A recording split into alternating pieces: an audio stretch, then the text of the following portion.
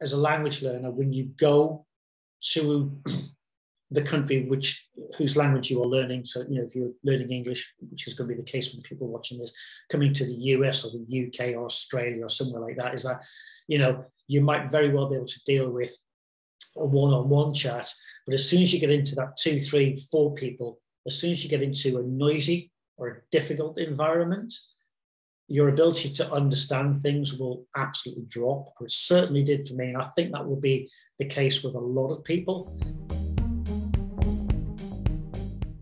Thank you, Ken, for taking time to speak with me again. And I really wanted to talk with you because I understand you recently were in Spain on a work trip. Can you tell me a little bit about that? Yeah, went over to Spain for about 12 days working, mostly in the countryside. So I was visiting large solar panel sites, taking photographs and doing interviews and doing some video. And then I had a couple of days in the company's office in Madrid. I was fortunate enough to be able to practice my Spanish, which was initially quite terrifying. You learn a language, and at the moment you have to use it. Doesn't matter how confident you are, doesn't matter how many times that you have Zoom chats with people, that face-to-face chat is terrifying to start with. Opening your mouth and starting to talk and hoping that what you're saying to the person immediately in front of you makes sense. Yeah, quite daunting, quite terrifying. That's interesting. So I was wondering, were you able to use the Spanish for your work? I know that you do videography, so were you able to, you obviously were speaking to people there and using it on the job. Yeah, I mean, in theory, the company I was working for, all of their employees should speak English. But a lot of them, the level of English, it was fairly basic. A lot of people did speak very good English, but I made a very conscious decision. I thought, this is 2 weeks worth of Spanish lessons I'm going to get free. I'm not going to have to pay for this. So I absolutely made the point of always speaking in Spanish to the Spaniards. I think for some of them, they were quite surprised that I spoke Spanish. They literally were like, oh my God, do you speak Spanish? It's like, yes, and I'm going to speak Spanish. I'm not only going to relent when another member of the team came in who didn't speak Spanish, at which point I went into English. But I utilized that sort of 12 days-ish to spend as much of that time speaking in Spanish as possible. And it's great for your confidence. And, the initial foray into speaking this language, which is not your native language, is terrifying. But once you get in there, once you start and you realize that you are holding conversations with people, your confidence builds quite quickly. I mean, the conversations weren't about rocket science. They weren't sort of about how we're going to get a man on the moon. They were fairly basic conversations about things. And I was having to give instructions or telling people what I was doing to let them know why, what I was filming and why I was filming. Like I said, they weren't rocket science conversations. They were just general kind of chats about my job, what I was doing, why I was there. So there's a certain amount of repetition because you're saying these things several times to different people. But at the end of the period of time, at the end of sort of the 12 days in Spain, I really kind of came back feeling a lot more buoyant in my perception of my own level of Spanish. And I also had a couple of people who were very complimentary to me saying, wow, your Spanish is really good. And I'm like, well, I'm really happy about that because, like I say, this on a Zoom meeting or on one of these mediums like Zoom or Skype or what have you, it's very easy to hold a conversation, more so when you know that person also speaks English. So I do sort of chats with people on a sort of, 50-50 basis. And it's always easy to be able to drop in the English word if you don't know the Spanish word. And to some extent, that probably was the case in Spain, given the fact that they were supposed to speak English, but that wasn't always the case. So my fallback was always speak Spanish, always answer and explain to people what I was doing. And in the office, that was really, really helppful because I think I gained people's confidence and trust when I was able to speak to them in their own language, to talk to them about what I was doing and why I was doing it. And that was really useful. When we were out on location in the countryside, again, I was having to speak to people in bars and restaurants, ordering food and all that kind of stuff. I was with other Spanish speakers, but for my own practice, they said, go for it. ask, deal with the waiters, deal with the barman, deal with the receptionist at the hotel, which I did. And again, that was a lot more terrifying because those people on the whole didn't speak English. So it was up to me to be able to explain what I was after. And that's great when you realize that your level is good enough to be able to do that. I mean, I probably did make some mistakes. I mean, I would have made grammatical errors. I would have got masculine and feminine mixed up in terms of some of the words, but hey, they understood me. We were fed and watered and we had places to stay. So I think I did a pretty reasonable job with my Spanish. But I think one of the big things which is terrifying initially, if you get somebody who comes up to you and then speaks to you, because you're not in control. What I was doing, I was going up and talking to people. So I knew what the conversation was going to be about. So when somebody came up to me and just started to speak to me in Spanish, and you're not in control of what the subject matter is. And that is a little more problematic because you've got to get your brain into that gear of dealing with the message which has just come to you, dealing with that message, that piece of information, and then replying to it. Whereas when I was initiating a chat, I knew what I wanted to say. I'd had that few seconds to kind of go, right, I need to kind of say, this is what I want to say, and go into the chat with that kind of that mindset of, yes, I know what I want to say. This is how I'm going to say it. But yeah, if somebody came up to me and just started to speak to me in Spanish, it was like, it took a few seconds to get my brain into gear and work out exactly what they were after, even though that conversation might have been relatively banal, relatively simple. So that was probably one of the major observations for me, was that if I was in control of the chat, if I was initiating the chat, it was a lot easier. If somebody came up, it took a few seconds just to get my head around things. Well, thank you. That's amazing. Because I feel when I am trying to speak with people in Spanish, my mind, I know most of the nouns and what I want to say, but then my mind is like, okay, am I supposed to, what I need to think about the conjugation. I need to think about the past tense. I need to think about the different past tenses and be thinking about all that while I'm trying to speak.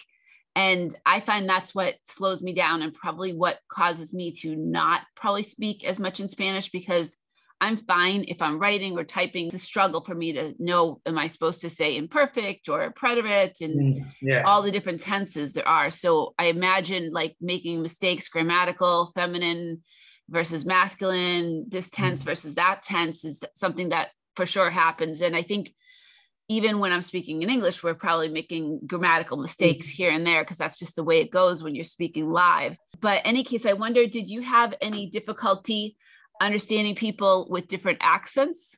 On the whole, most of the people I understood. There were a couple of accents. We interviewed a shepherd, and he was... So we were doing a sort of sit-down interview, and I think I understood the gist of the talk.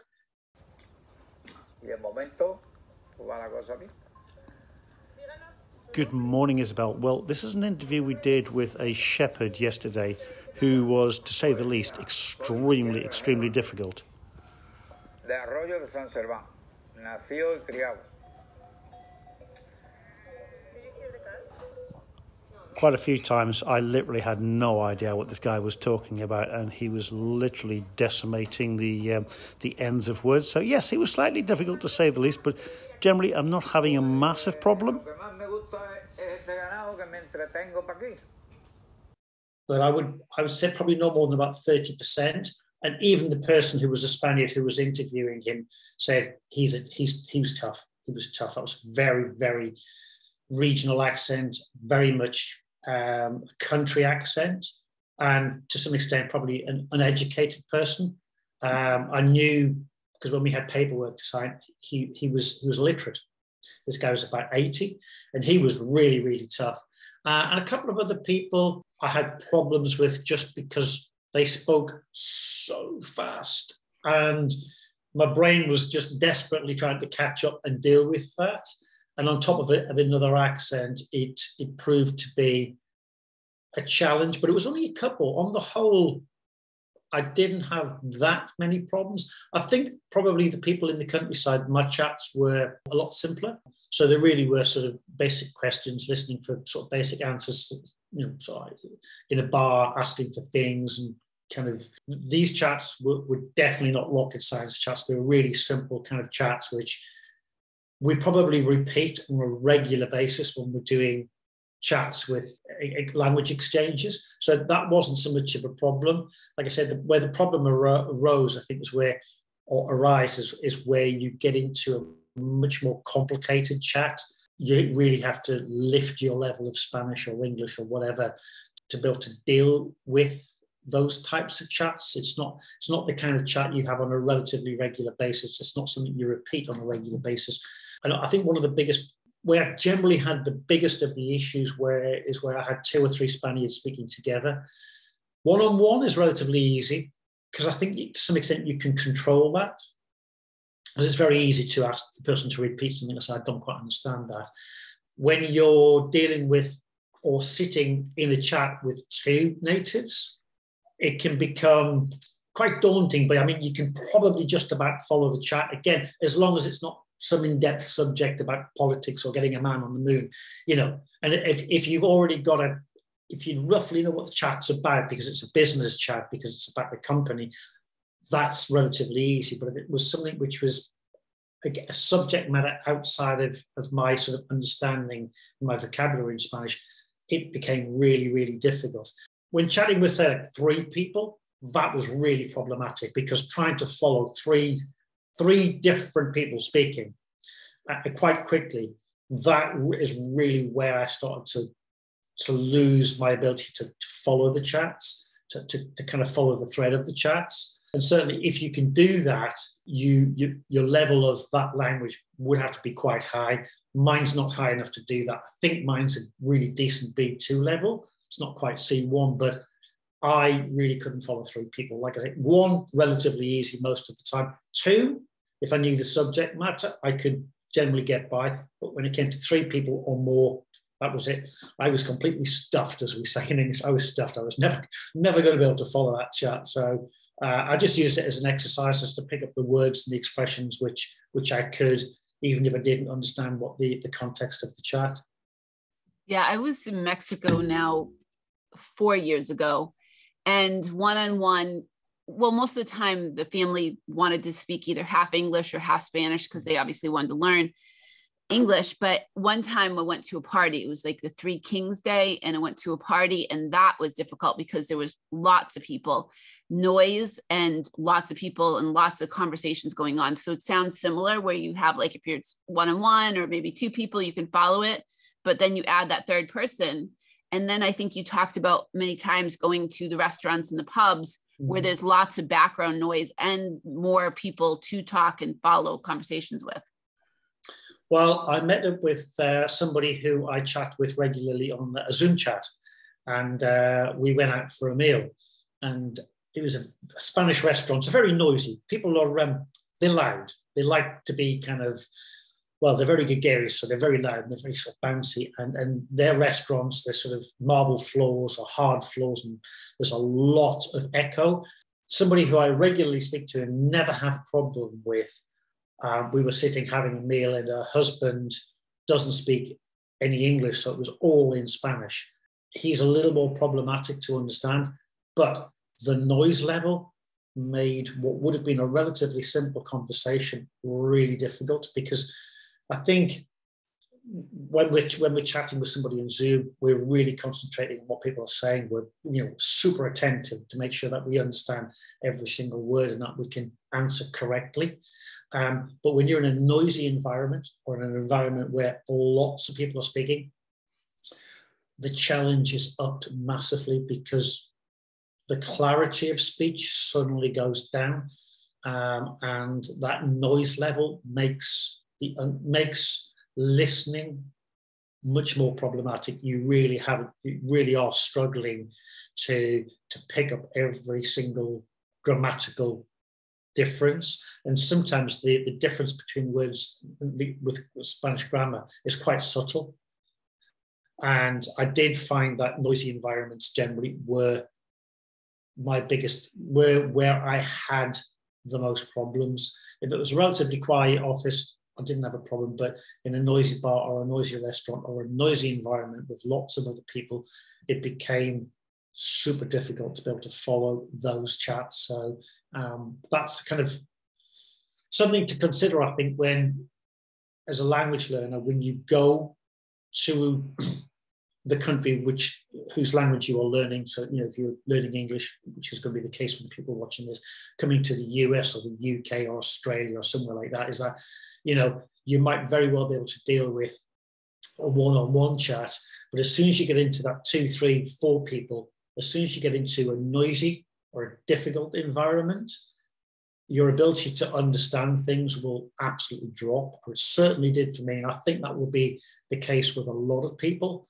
And obviously, if your confidence in speaking that language isn't massively high, that is going to compound your problems because one, your lack of confidence in speaking, and two, not really being sure whether what you've heard is correct because the noise around you within the conversation makes it more difficult to be absolutely 100% clear. I think that will give those people who wanted to practice their language skills more issues. But hey, that's the nature of the real world. I mean, we're all watching, or we're all in chats and watching things in our own living rooms where the noise levels are so low and we can hear everything's being said in the chat. But in the real world, in that big bad world outside of your living room, when you go into a bar, into a restaurant, when you're in a workplace, when you're on the street, there's a lot of noise, and that does make clarity of speech much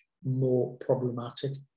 For me, like even it's communicating in English, when I'm going into a crowded restaurant, like we'll have like work events and we go into a crowded restaurant, I have a hard time. I can really only focus on the person next to me. I can't follow all the different conversations. And I almost sometimes wish that we would pick a quieter place to go to, because I'm like, okay, how can we get to know our colleagues when we're in such a noisy place? And our restaurants and have televisions going, music, and all kinds of distractions as it is.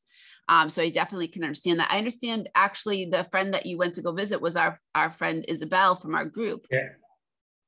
Yes, it was. So that was lovely. I mean, it was lovely being able to meet up with somebody face to face, especially after months and months and months chatting, because we do a sort of fairly regular chat. We kind of, we just chat about anything and everything. So to physically meet somebody off the forum was great. It was very fortuitous that where my job was, we were right next to her city, so it was relatively easy to pop in and see her. The chat in the restaurant with her and her husband was a tiring 2 hours, because we sort of sat and had lunch for 2 hours.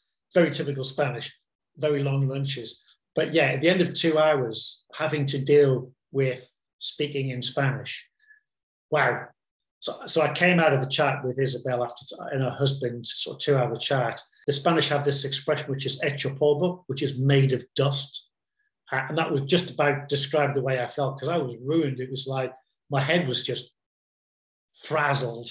2 hours of constant chat in Spanish in a very difficult environment because of the noise, with her and her husband both chatting to me. Oh yeah, definitely. I was shocked at the end of that. I was like, suddenly realized how tiring it is having to concentrate on dealing in another language. Absolutely. I feel like after like even an hour one-on-one, like I would take lessons for a whole hour just in Spanish, and my brain is tired after that. One question actually Isabel had was like, she wanted to know, did you find that people were patient with you trying to understand what you're saying? Or did you feel like they made an effort to understand you? I think they were incredibly patient. I think my level is good enough that people didn't need to be patient with me, as in it wasn't word. I can speak quite fluently in Spanish, especially on those themes. It's relatively easy. But I think the Spanish are they're very tolerant anyway. They're very patient because not a huge number outside of the major cities actually speak English. So for you to make an effort and speak to them in Spanish, they're just really happy that they can, you're prepared to do that, and you can do that.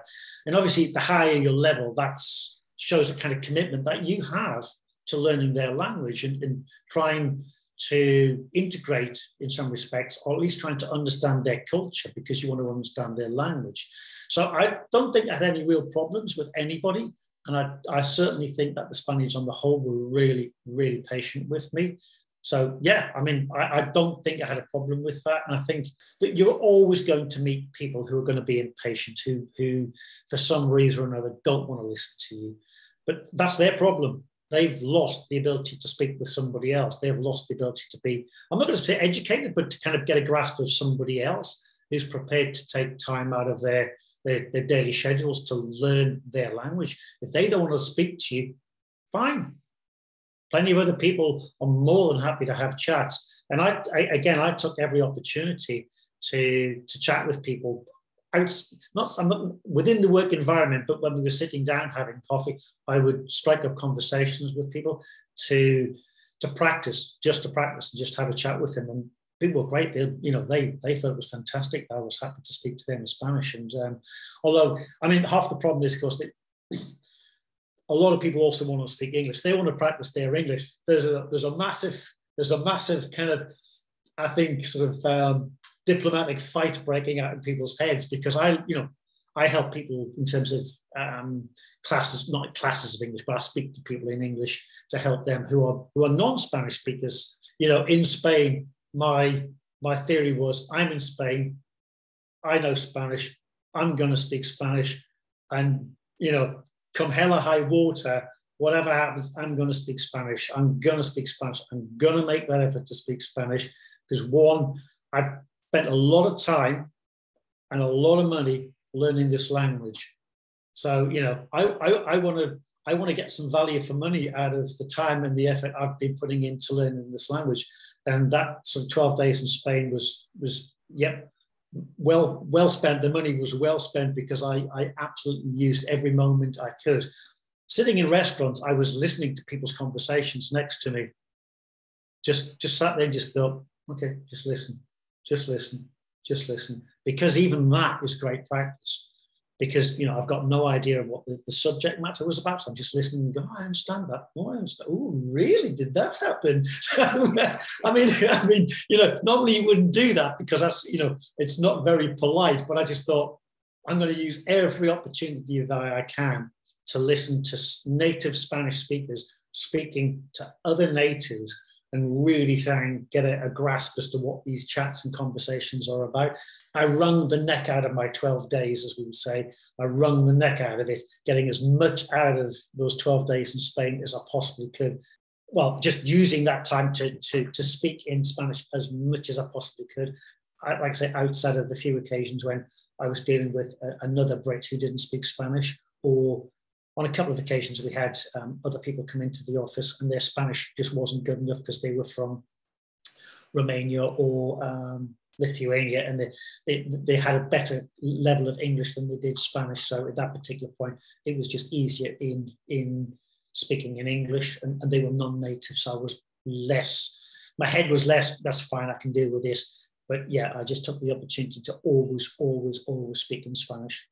Sounds like you had a great opportunity to immerse yourself. I remember when I went to Mexico, it was a similar thing where I went there to speak Spanish, but I also had to remember, in my case, I was going and being hosted by a family that wanted to also speak English. So yeah. I didn't get to immerse myself completely, but probably 50-50 in the language.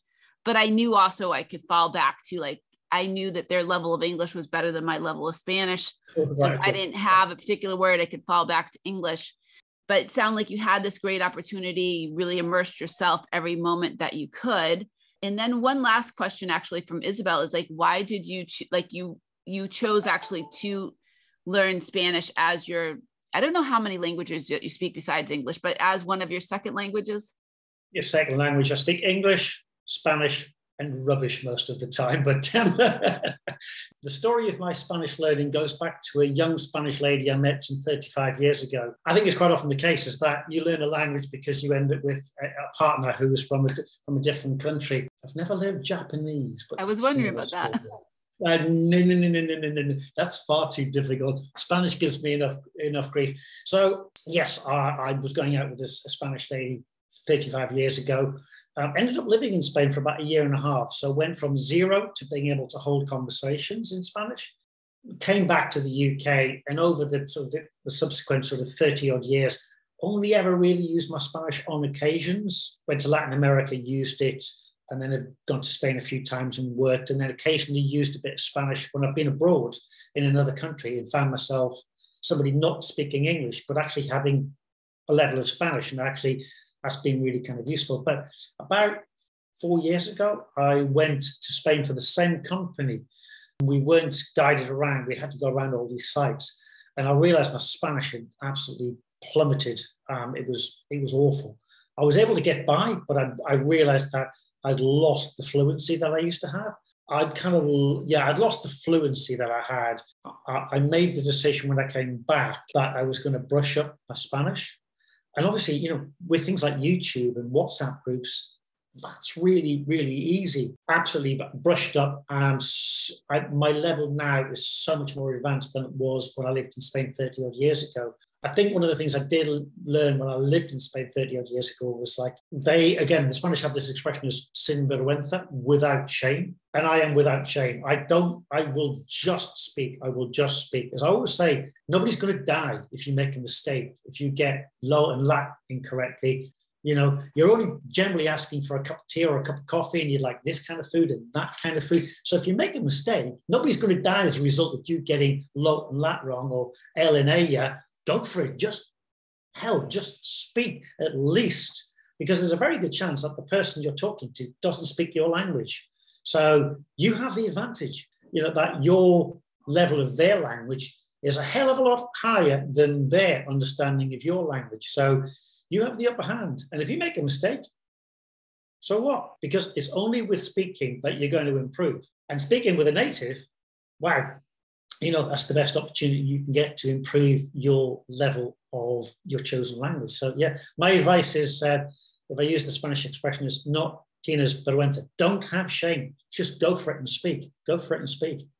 I like that. It reminds me of one of my coworkers that said, but basically I said, don't worry about it, Michelle. This is not rocket science. This is not open heart surgery. No one's going to die. Go for it. Absolutely. I think that's good advice for people when they're going to go to a foreign country to try to brush up on their language, to think about maybe places that they're going to visit, maybe pick quieter restaurants, maybe pick a quieter cafe if you want to really get a chance to speak to people, that try to avoid places where there's going to be a lot of noise, but then just go for it. Like you said, go for it and speak, and don't have shame.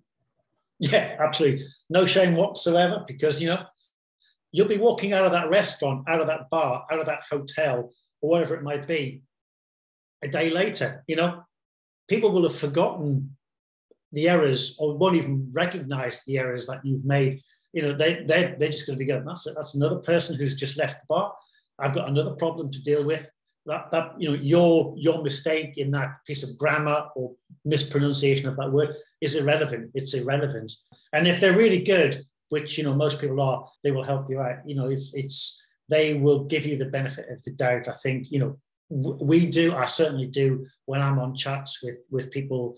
I go out of my, you know, I probably go out of my way more than most, and you will as well, because you understand the problems of learning a language, but you just give a little bit more. You just kind of go, oh, yeah, I think I understand that. Yeah, if I piece those words together, that makes sense to me. I kind of get what they're talking about. It doesn't have to be absolute perfect like a native. It's stringing words together which convey the message that you need to convey. It might be missing a few words. It might not be perfect, but hell, like I said, you have the advantage. You speak their language. They don't speak yours most of the time.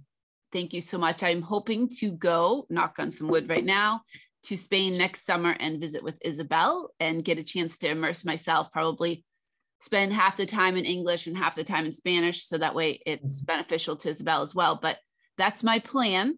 Brilliant. Well, just get her to not take you to the same restaurant that took me to, because it was so noisy. All right. We'll be looking for some quiet places for sure. So thank you again so much. And hopefully people will find this conversation helpful when they're planning out their visits. No, thank you very much. It's been a great chat. And like I say, like you said, I hope people find some of my experiences useful in terms of them visiting the country visiting that country and speaking, in this case, English. Go for it and enjoy it. Okay. Thank you. Until next time. Thank you.